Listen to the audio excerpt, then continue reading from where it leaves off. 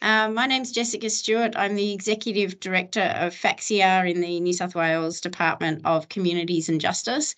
And I'd just like to warmly welcome you to our Lunch and Learn for August.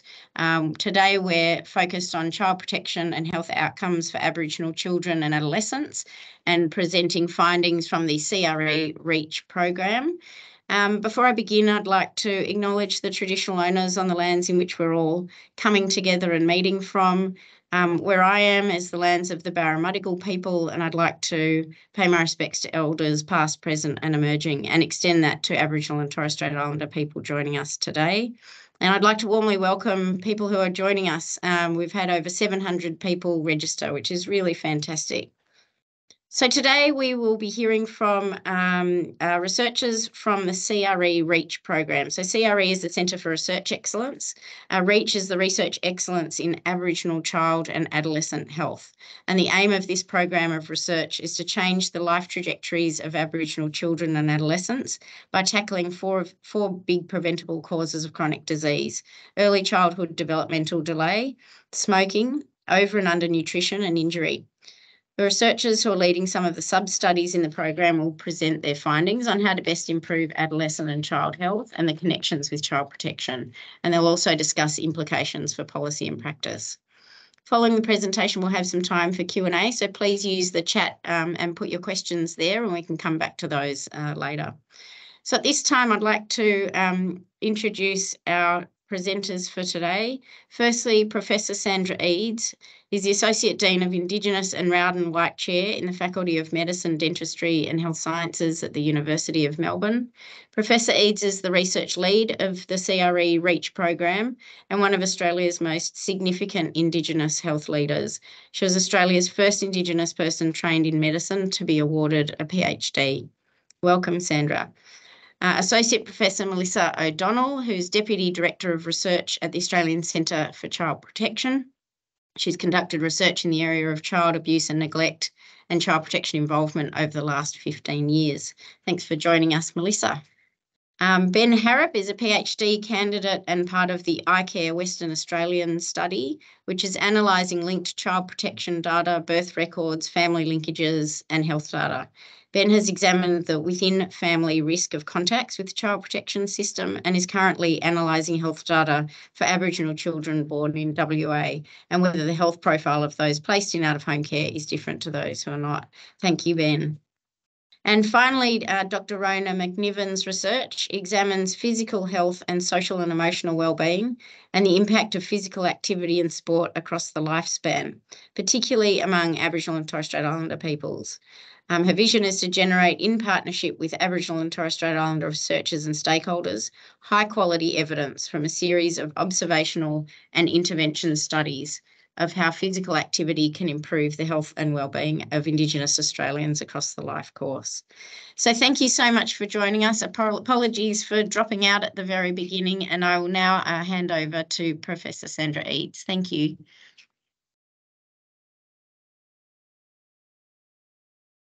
Thanks, Jess, and it's great to be here. Thank you for everyone who's attended. I'd like to acknowledge the Wurundjeri people of the Woiwurrung Kulin Nation in Naarm, Melbourne, where I'm coming from.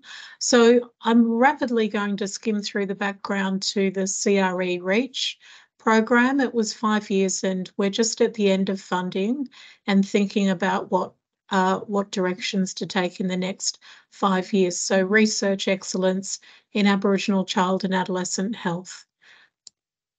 We started with a group of leaders from various universities in multiple states of WA, but we grew a range of leaders, and some of those leaders are here with us today to speak to you about the research they led across this program.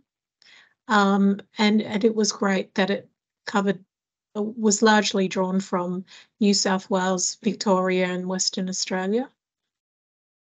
At the time we started several years ago, we were thinking about the youthful population for Indigenous Australians, how to produce evidence on when to intervene for lasting positive health outcomes, and as Jessica mentioned, a range of priority areas. We've we were and we still continue to think about how we in universities and research institutes can produce high quality evidence led by and involving Aboriginal researchers, growing the Aboriginal research workforce capability and nurturing future generations of Aboriginal researchers.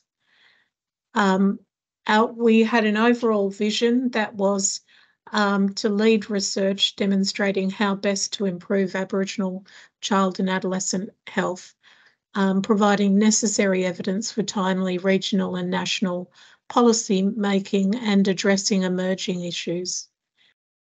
And we emphasise collaboration, engagement, mentoring and traineeship, and really supporting PhD and postdoctoral researchers in particular on their career trajectories. Aboriginal child removals wasn't a major emphasis, but it did become a major emphasis during the course of the grant, alongside those other areas of research we've already touched upon. And again, I can't speak in depth about the involvement and partnership with Aboriginal people and communities, but that was an essential part of our work.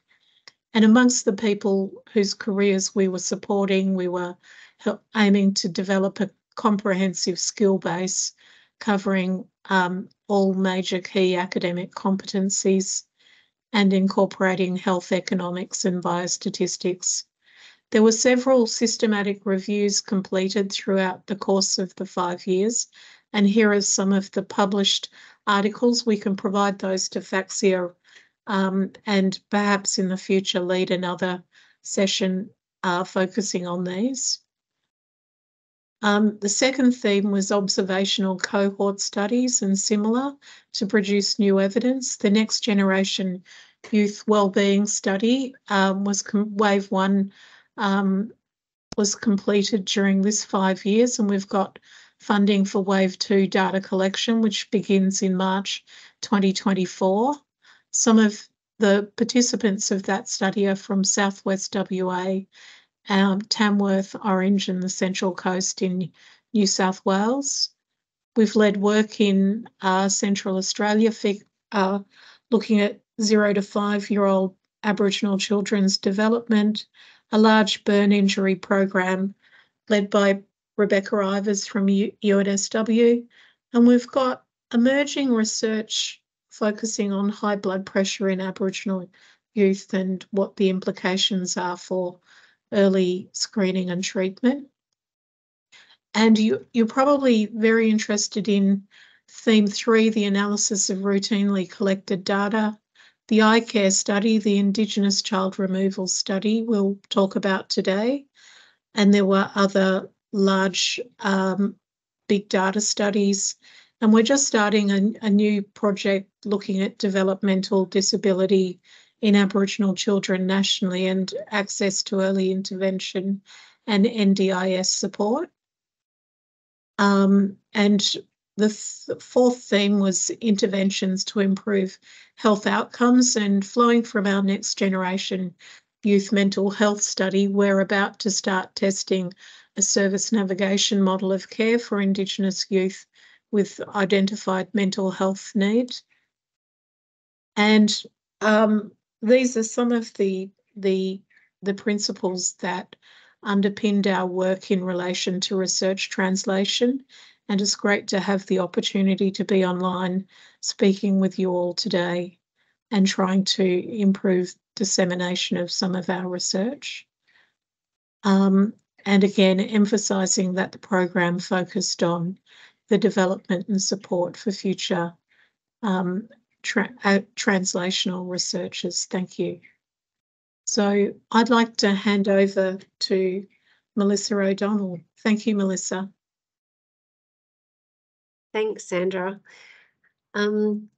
I'd just like to start by acknowledging the lands that I'm on, which is the Whadjuk lands and the Noongar lands in Perth, Western Australia, and also to acknowledge the elders past and present and my colleagues online. The study that I'm going to talk to you about briefly is just is really in relation to the Indigenous Children in Care study that Sandra's been leading, really where we're trying to understand the child protection pathways for Aboriginal children, as well as mothers' health and wellbeing, which impacts on the children's outcomes. What we know is that Aboriginal children are overrepresented in the child protection system. And really, we wanted to understand the knowledge of what happens to the children once they have contact with the child protection system and their pathways through the system. So where they've been notified, they've had substantiations, and they've entered out of home care. And we also wanted to get a better understanding of when they were entering care and their placement types as well. As you can see here, 50% of the children were notified before the age of 5 years, and 18% were identified as infants. And almost 50% of the children who had a substantiation ended up in the out-of-home care system. So you can see here the contact really starts at quite a young age. So we're showing you here the age at first notification and their highest level of child protection involvement up until the age of 10. So you can see that the infancy period is a period at which children are coming into the system at quite a high rate. And this is probably a point of early intervention and support for families to prevent children from entering the out-of-home care system. And what we know is that if a child enters care at an early age, they usually spend a longer amount of time in care. And so what we've also done is to look at what happened at the age of 10 years. So what happened at that follow-up period? What we did find was that the majority of children remained in care. So 62% of the children who entered care before the age of 10 remained in care at the age of 10, and likely they were on until 18 orders. Well, we also found that 19% of the children were reunified with family. And at the end of the first, there was 19% that also were left care for other reasons. So that included guardianship orders, etc. What we did find was that at the first period of care, there were a number of children, about 25% of children that were reunified with family, but unfortunately there was a high number of children that actually were re-notified to the system and then re-entered care. So we're not seeing huge reunification rates with families, which is a really, I guess, an opportunity in which we can do more work to support children to remain at home with their families. We're also looking at the placement types that the children were exposed to. The children were often, particularly at a younger age, placed in foster care, which is the blue line. And you'll see, particularly during infancy and those earlier periods, many of them are placed in foster care at first placements. But what we did find as well, in terms of the predominant placement type, many of them ended up in kinship placements, which is the orange bar. So what we're seeing is that children often enter care through a foster care placement and then maybe reunified with kinship carers so that they remain in the family. And I guess so this shows that there's an opportunity for us, for child protection to work more closely with families to identify kinship as a first point of placement for families, so that the children can remain in the extended family network before being placed in foster care. We're also really keen to investigate the mother's health and wellbeing and how that impacted on the children's involvement with child protection. And we know that in terms of the intergenerational health predictors of children entering care, this is a really important area. And it is also an area of opportunity in terms of closing the gap for the overrepresentation of Aboriginal children in out-of-home care. And it's also part of the Safe and Supported, the National Framework for Protecting Australia's Children, to look at how we can support the reduction of Aboriginal children in care. So really, we want to describe the health and wellbeing of mothers prior to their children entering the out-of-home care system, as well as the health and mental health conditions that they may experience. So we looked at this at 3 time points during the perinatal period, 5 years prior to removal and 1 year prior to removal. What we did find was that there was, for the care group who were placed in out-of-home care, there was a high level of involvement with the health system. So this is the results for 5 years prior to removal, but there were similar rates in terms of the perinatal period as well as the 1 year prior to removal. And we compared them to children who might have contact with the out-of-home care child protection system but didn't go into out-of-home care, as well as the no contact group who haven't had any child protection involvement. So as you can see, the highest numbers of health-related contacts were in regards to alcohol and drug, which 52% of the mothers experienced, injuries and poisonings, with a high level of assault-related hospital admissions, mental health diagnoses at 52%, and potentially preventable hospitalisations. So we can see these mums and their families are coming into contact with the health system at quite a high rate. So there is a large opportunity in terms of intervention and support for these mothers. What we did find was that there was also co-occurring health-related conditions. So you can see here that while most of those mothers had at least one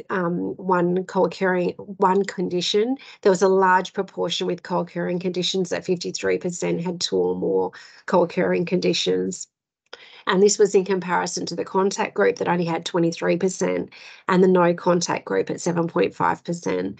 So these families are actually having a high level of contact across a number of conditions. And what we did find was that if you look at the 5 years prior to the child being removed, the most prevalent comorbidity was actually mental health and alcohol and drug-related hospitalisations. And the other one was mental health, alcohol and drug and assault. So what we could really determine was the health system have an important role to play in terms of the families that are being in contact with child protection. They're seen at a high rate in the hospital and mental health systems prior to their children being removed, and also during that perinatal period, which is a really good opportunity for support for families. This was the first study to really quantify that level of multiple and complex needs that the mothers are experiencing. And it also shows that that highlights the importance of really delivering the services and support that recognises the multiple needs within these families. I think the opportunities to support these mothers are that they do have high contact with systems. The challenge is in their families is the complexity of the level of involvement and the need for culturally secure services to meet those needs. And I think what we can say is that ACOs really have a key role to play in terms of connecting with Aboriginal mothers and families, as well as connecting them with other services and supports to prevent the removal of children. So this is just an overview of some of the work that we're doing to look at how we can reduce the overrepresentation of Aboriginal children in the child protection system. And we've got a lot more work to do in this area, as well as translation work that can be achieved. And we'd just like to acknowledge all of the agencies that have been involved. And I'd like to pass on to Ben, who's going to follow up with the other research. Thanks, Ben. Thanks, Mel. I just wanted to start out acknowledging that I'm on the lands of the Wadawurrung people in Ballarat in Victoria. I'd like to pay my respects to the elders past and present. So I'm just going to go through some work that I've been doing as part of my PhD in collaboration with Melissa and Sandra and some of the people on the iCare WA project. When the slides get passed around, you'll be able to, you can use the QR code to get the full paper, but this is going to be a little summary overview and some next steps as well. So the aims of this study were to have a look at some more contemporary child protection data for Aboriginal children born in Western Australia, and to really look at how the contacts with child protective services were clustered within family units, because this was something that came up in the community advisory groups, was that a few times it was mentioned that once families had contact with child protective services, and in particular once they'd had a child removed, that it felt like they were always going to have any more children that they might have in the future also taken away, and it felt quite deterministic, and like there wasn't any option to change and prevent that from happening. So we're using for this particular study linked administrative data for all Aboriginal and Torres Strait Islander children born in Western Australia between 2000 and 2013, and we've got child protection contacts placement through to placements in out-of-home care for 2000 to the 2015 period. And then we also have some additional data linking to families, so biological mother and full and maternal half siblings. So the top 3 data sets are the data sets that were used for this study: birth, deaths and marriages, midwife notification system, and the child protection data set. The remainder of them I haven't used in this study, but I am currently working on them to explore, as Jess mentioned, some of the health conditions and whether they vary depending on whether children have, whether the prevalence of them varies and depending on whether kids are in contact with child protective services or not. So just as a broad overview, this is just a summary of all of the contacts that the cohort, which was around the 33,709 children, had with child protective services. And you can see from the notification stage all the way through to placements and out-of-home care that the majority of children never had any contact, and that's represented by the no contact line at the top there. But when children did have contacts with child protective services, most of the time, besides for substantiations, they tended to have at least 2, if not more, contacts with child protective services. With this table, this is just presenting a summary of all contacts. There's not necessarily a correspondence here between each of the different stages. You know, a child could have had 1 notification, multiple investigations, and 1 placement, or multiple notifications, and then nothing else for the remainder of the system there. Then what I'm presenting here is the cumulative incidence of contacts with child protective services, which is just showing what proportion of children within our cohort, those 33,709 children, have had a contact with child protective services by what age. And we've got follow-up here up to the age of 16. Now, because we've got children from 2000 to 2013, we've got varying degrees of follow-up time. But you can see here, there's a fairly similar trend between the notifications and the investigations. They sit fairly close to each other. There's about a 5% difference in the proportion of children that receive a notification versus those that receive an investigation. But then I guess there's a big gap there between the number of investigations that have occurred and correspondingly the number of substantiated cases of maltreatment or neglect that have been found. And then that's the blue line, and then the purple line being the proportion of children who have had a placement in out-of-home care. So not all substantiated cases of maltreatment result in a placement in out-of-home care. It's not necessarily. There's obviously the option of provision for social support and family services to prevent that placement in out-of-home care happening. But I think the next few slides are sort of the more, I guess, interesting or detailed parts of this research. So this is just summarizing for the analysis that we've done looking at the families. We're only considering family units where there's more than 1 child. So in the analysis that I'll present in a second, just having a look at the contacts within sibling groups, we're only considering sibling groups of size 2 or more. What this graph here is presenting is the proportion, the cumulative incidence of contacts, or the proportion of the cohort who have had a contact with child protective services for each stage, the top left window being notifications, top right investigations, bottom left substantiations, and bottom right placements. And what we're doing here is just trying to understand how contacts with child protective services are changing over time. So the blue lines are the children that were born earliest in our follow-up time, those born 2000 to 2001, 2002, 2003, green lines sort of in the middle there, and then the red and orange lines are the children that were born more recently.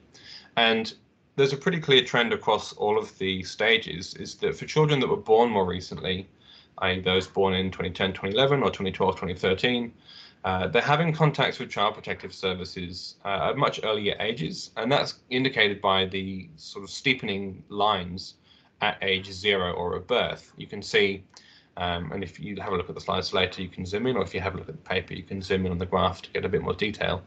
But basically, for the children that were born more recently, the line's quite vertical at birth, which is indicating contacts and indeed placements in out-of-home care at birth.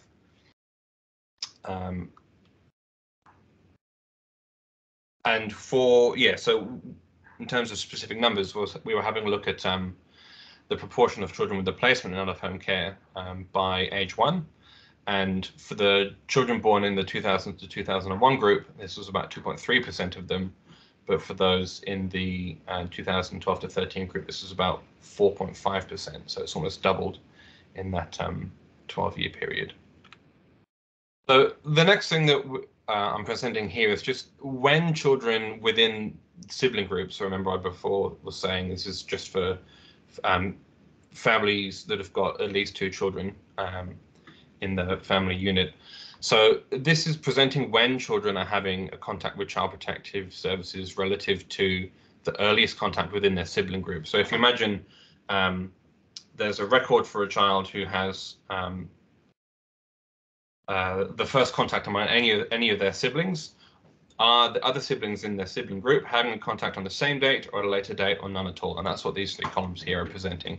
And the main thing to note is that for every stage, if there's a contact for one sibling, it's most likely that other siblings within that same sibling group will also have a contact on the same date. And that's that first column there, the same as sibling group's first contact, which means for placements, for example, when there are multiple children in a family group, 64% of the time, multiple siblings are going to be being placed in out-of-home care at the same time.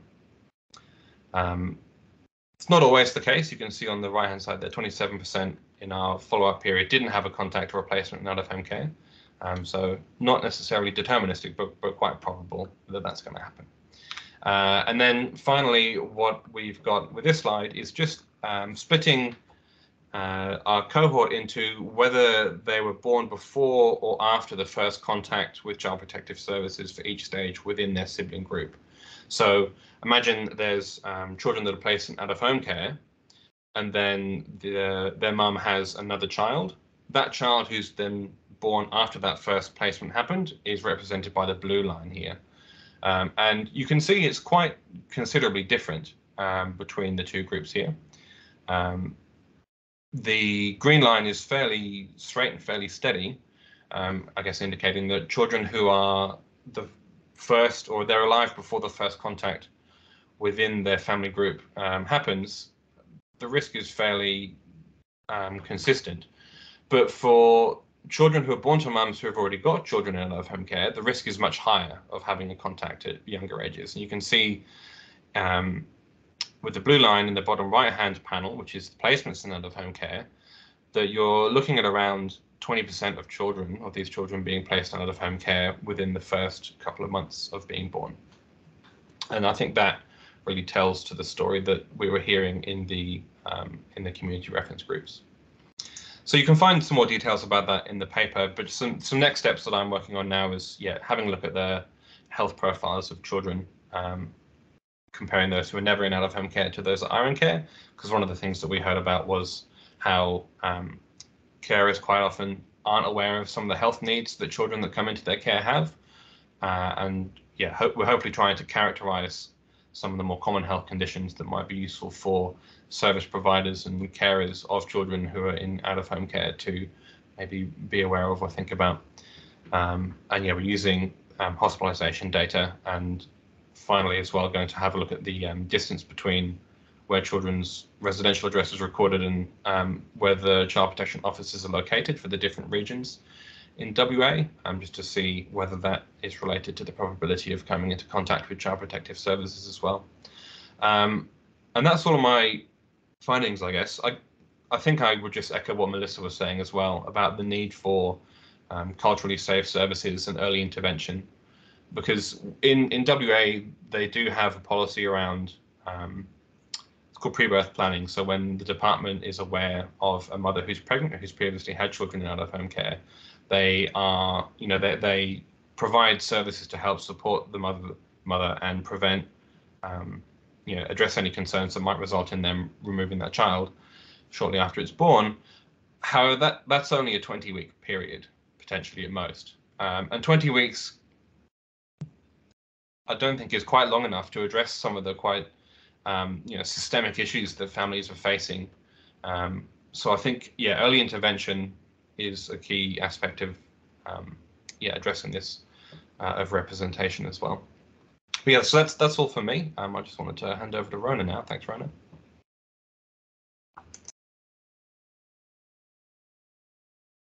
Oh, can't hear you, Rona. You might be on mute. Thanks, Ben. Hello, everyone. I'd also like to acknowledge the land that I'm speaking on today, and it's the Bidjigal and Gadigal lands of the Eora Nation, and pay my respect to elders past and present.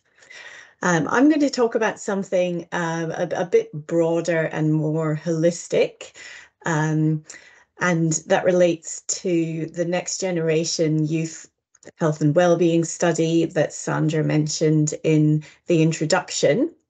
And specifically, I'm going to talk about physical activity and sport participation and related protective and risk factors that can be considered as diversionary strategies with relevance to out-of-home care and child protection, but are relevant for all Aboriginal children and really all children.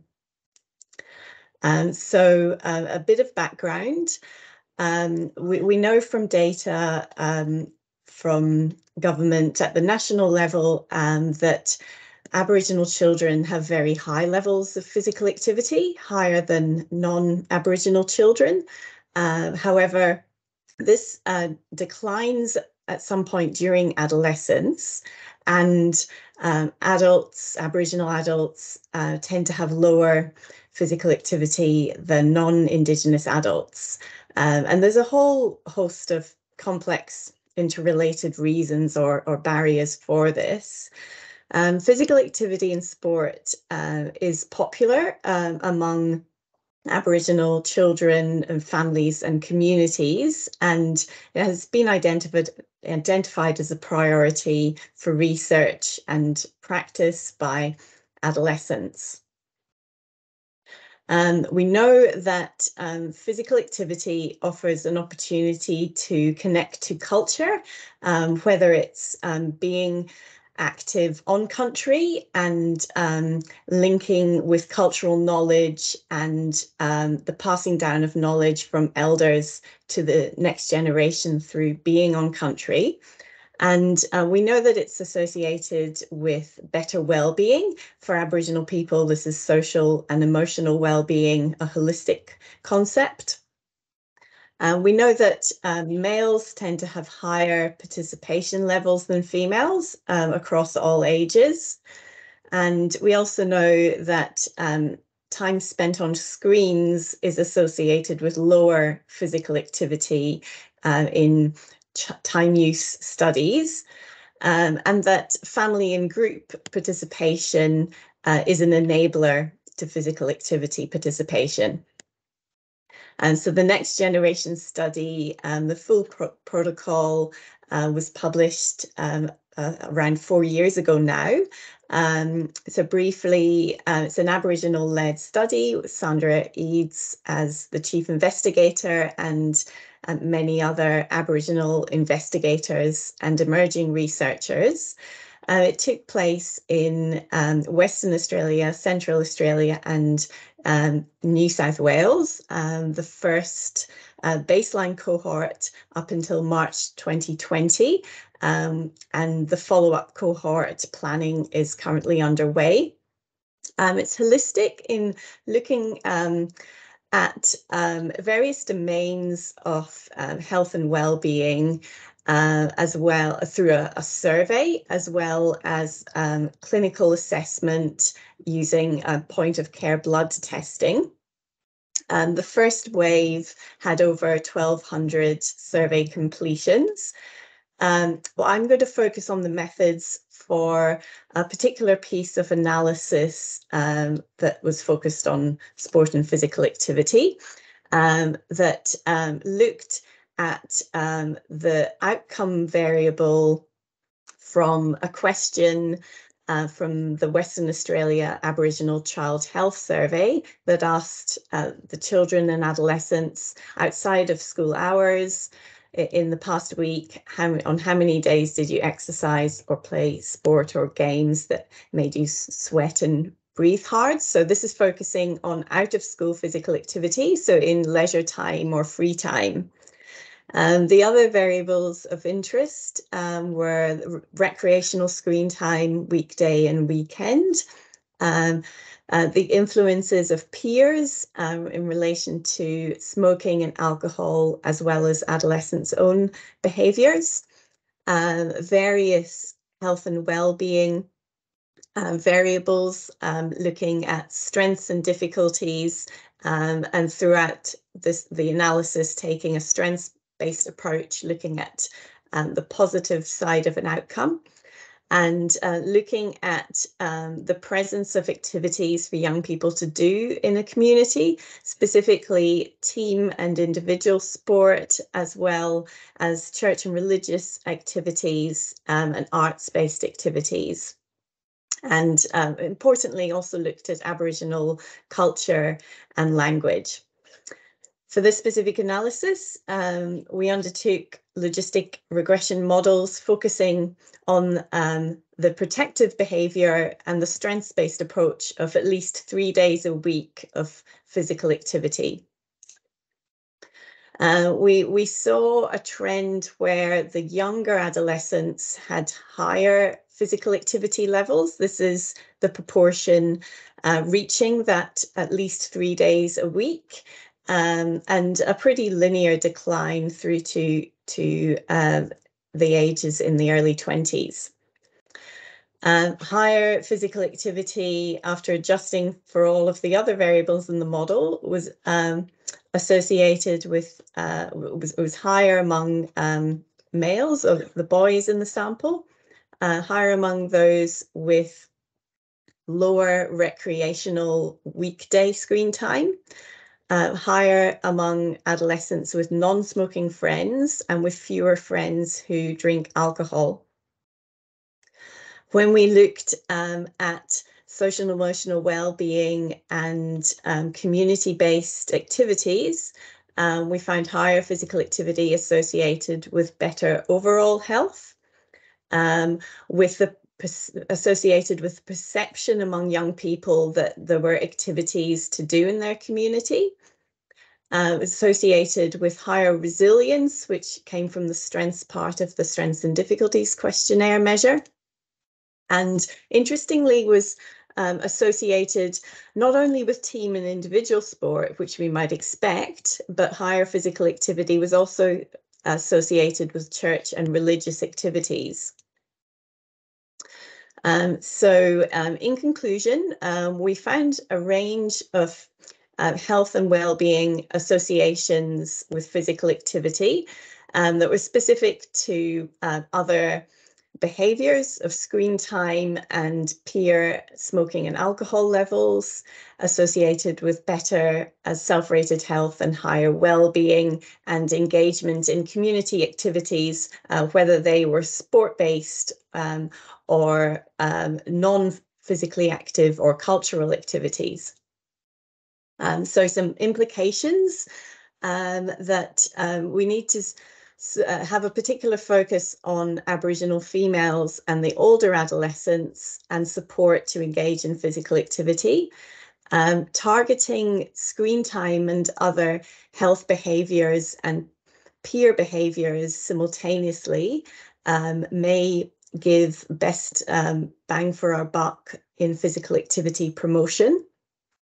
Culture needs to be at the core of any activities for it to be relevant and feasible for Aboriginal adolescents.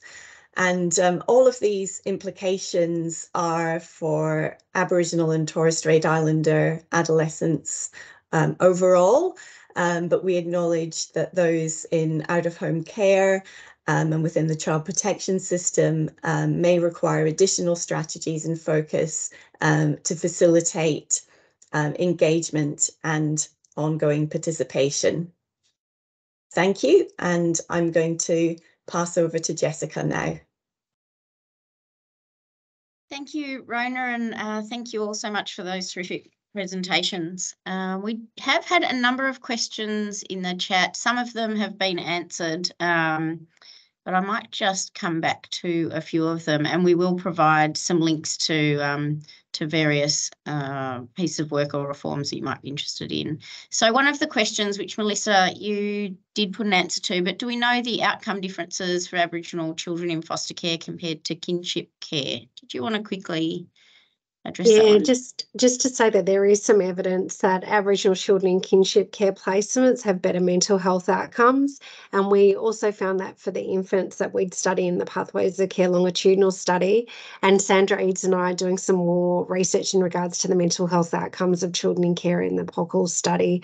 So yeah, we're definitely going to be looking at whether kinship placements can provide that strengthen mental health outcomes. So yeah, it's definitely a good question. Thank you. There's also some questions around the availability of alcohol in communities, and I guess this also comes back to the discussion around how we can better support women and families through the health system, particularly who might be at risk of their children being removed. Does anyone want to comment on those questions about, I guess, what we can do to better support women and families to prevent child removal? Yeah, Sandra might be able to talk to some of this as well, but I just put in the chat that Fitzroy Crossing is an example where the community made the decision, the Aboriginal community made the decision to put in alcohol restrictions, as well as the development of support services for families. So I think where there's a really community-driven approach, a place-based community-driven approach that stems from the community and looks at what support services are needed, as well as the decisions they make about alcohol restrictions. I think where that's community decided and self-determination, I think that's a really good approach. Sandy, do you want to comment on that as well?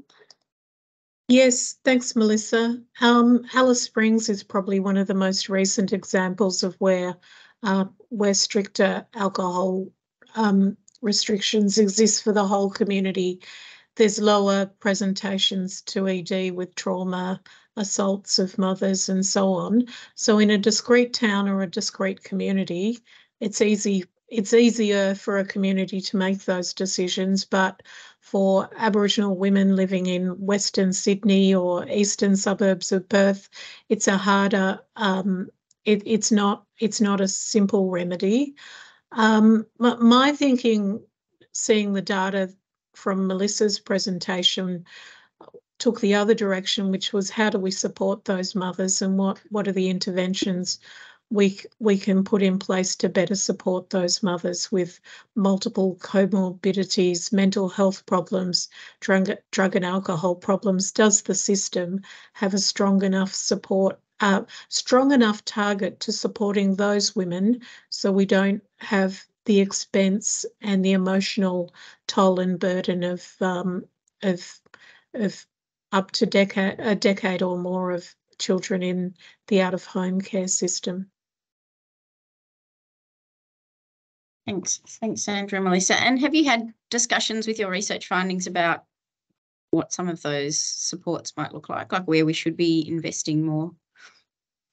Yeah, I think people also commented about the early intervention and family support strategies that are needed. And I think governments are hearing that first 1,000 and 2,000 days is a really important opportunity to support families and improve outcomes for kids. So I think those are two of the areas.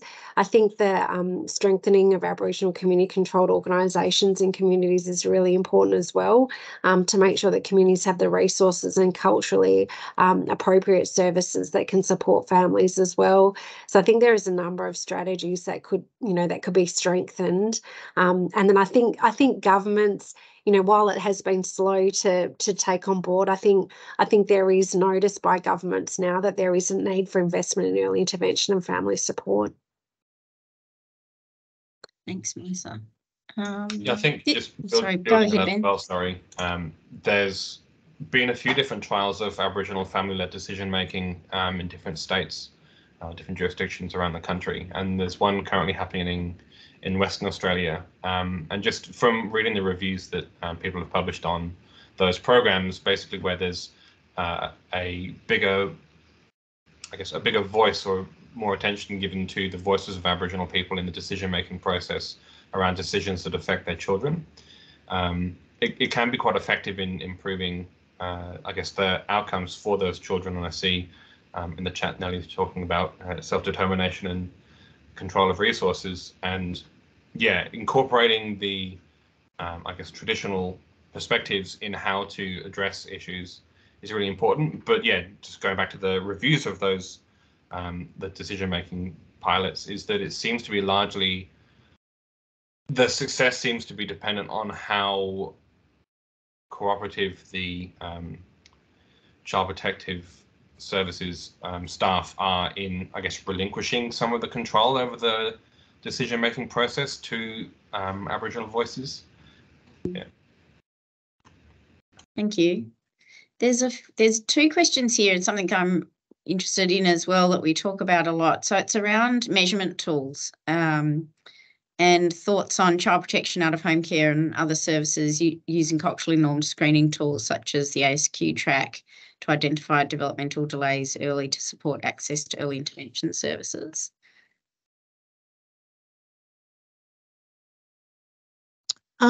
Jess, Anita DePrano is involved in this program, and maybe we can get her along to speak at a future meeting about ages and stages questionnaire, because there's several iterations of that that she's been testing and validating in health services around the country. She does need more collaborators. So okay.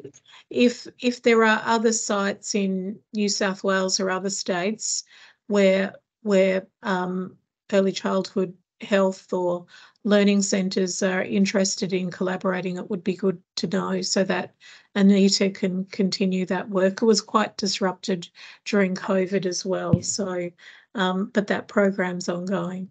That would be great. It would be good to get her to present, and we should talk about collaboration. That would be great.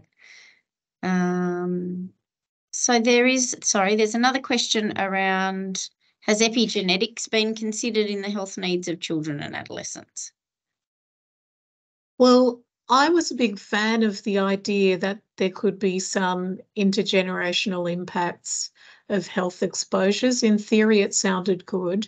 Alison Gibbard, who was also a biostatistician associated with this study, we could present this study at a future meeting as well.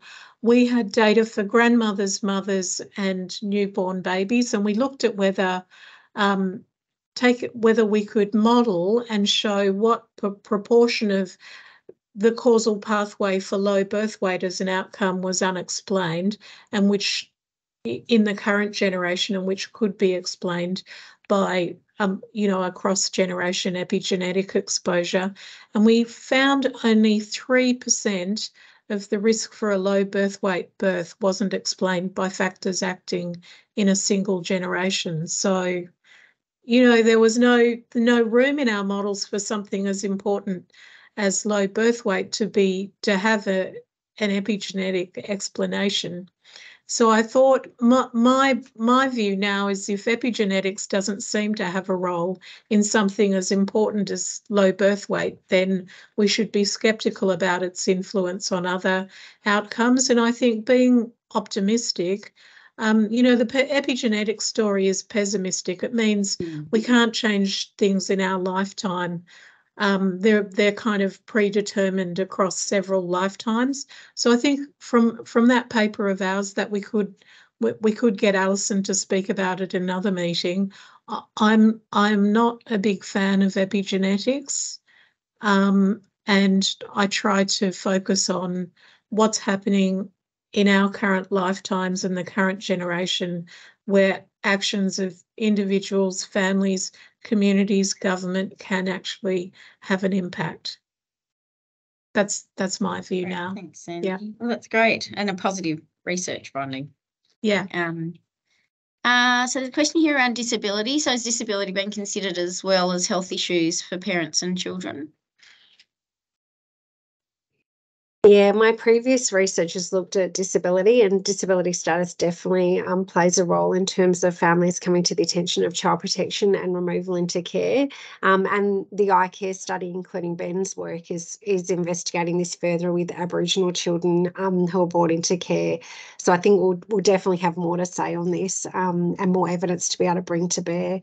But yeah, and also mothers' intellectual disability we've studied previously, and that definitely has an impact as well. So yeah, that it's an important factor, and the NDIS and the support services available are really important in terms of providing support to those families who need it. Thank you. There's another question around the focus on mothers only and not fathers as well. Anyone like to comment on that? Yeah, I answered that in the chat just a bit later on, but it's basically just because the way that we needed to identify family units, we could have identified that by linking children in who share the same mother and same father, but we decided to opt with just the mothers as the I guess the person who we connect all siblings to, because all children have a mother on their birth record, but it wasn't the case for fathers. So because there wasn't that complete data for fathers, we opted just to stick with mothers. But the other thing I guess I wanted to flag there as well is that we are limited by the data that is collected, not even just because fathers were missing, but if we're considering family and kin in Aboriginal communities, just recording biological family doesn't necessarily characterize the cultural family connections. That there might be more people who are in that family unit caring for that child outside of just the biological parents. I guess that's one of the other limitations of using biological data. And just to add to Ben's point, we are very interested in the impact of fathers. With data linkage, it's much easier to determine who the mothers are. And there's the problem with birth registrations being lower and delayed for Aboriginal children in large data linkage systems. So there's a time delay in being able to identify and link fathers as well. In our next generation youth study, we are looking at outcomes for males, and we know that the health of young men is important and it's significant for their own health, but their health of their partners and their offspring in the future. So we're looking for innovative ways to keep men and young men and fathers visible in research that's essentially about Aboriginal families and communities. Thank you. Sandy, I had a question too around more broadly the work of the CRE and supporting Aboriginal-led research. Do you have advice for government and our NGO partners about how we can best support policy and practice relevant research? Yeah, I mean, the partnerships are the hardest thing to have, isn't it? The connections. I know you fairly well because we've worked in a previous life, in a previous job, and made the connections. So I think we've got to be creative. I've seen on the chat someone wanting to know if we can keep these sorts of symposiums going and share a mechanism like this for researchers to speak directly to a community or a policy audience and share with you our research findings. It'll help us understand the policy implications and make it more useful for government. We're contemplating ways to continue CRE REACH with all of our existing resources, but also future funding applications to continue to fund more researchers to do research and focus on questions that are important to government. So through FACSIAR and yourself and others, Jess, we may be able to come back to government partners and ask them to collaborate in future initiatives. That'd be great. Thank you. Any final comments in the last minute? Rona, perhaps from you, any reflections on, particularly from, I guess, our child protection area, how can we best support young people around engaging in more positive things like physical activity?